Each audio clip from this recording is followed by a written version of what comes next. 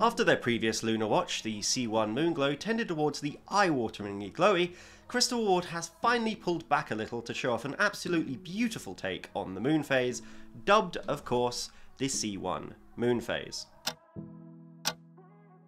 To hammer home the celestial theme, the dial's made from aventurine glass, with all the twinkling faux stars that entails.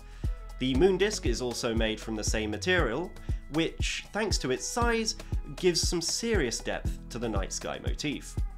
And of course the moon glows. A lot.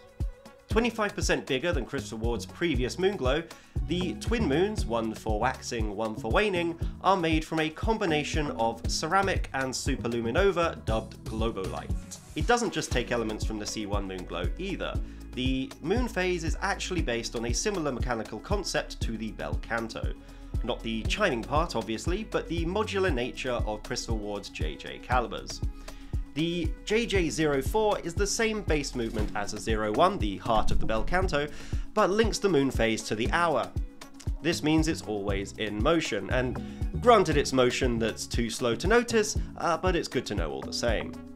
The downside to it is a 38-hour power reserve. The constantly moving moon's going to drain some power, but it's still not a great amount these days. Otherwise, the watch is incredibly pared back as an oversized moon and sheet of starry aventurine could be at any rate.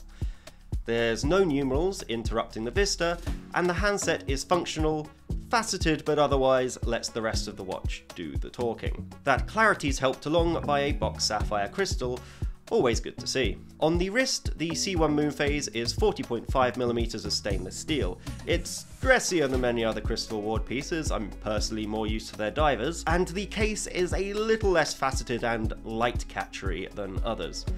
My main problem is that it does feel a bit big for the dress watch it aspires to be.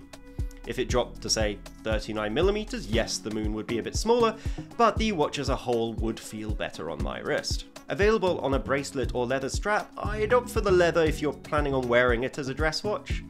That said, their shiny new 5-link consort bracelet is a stunner, sitting nicely on the wrist and showing off some exceptional finishing at this price point, which, in typical Crystal Ward fashion, is very accessible.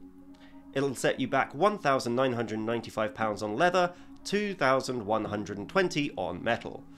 Honestly, I was never a huge fan of the Moonglow. It always felt it had too much going on, and to see Crystal Ward revisit the Moonphase in the opposite direction with a clear focus on that oversized moon is phenomenal. I love it, and I'd love it a little bit more if it was just a bit smaller.